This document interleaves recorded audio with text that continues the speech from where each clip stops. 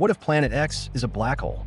For decades, scientists have suspected something strange lurking in the outer edges of our solar system. A hidden world, they call it Planet X.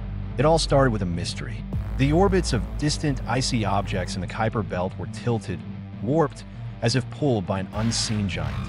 But when telescopes looked for this planet, there was nothing.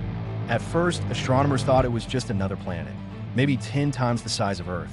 But what if it's not a planet at all? What if Planet X is actually a black hole?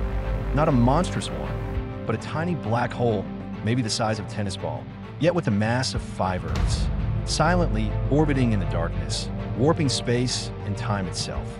It wouldn't reflect light. It wouldn't glow.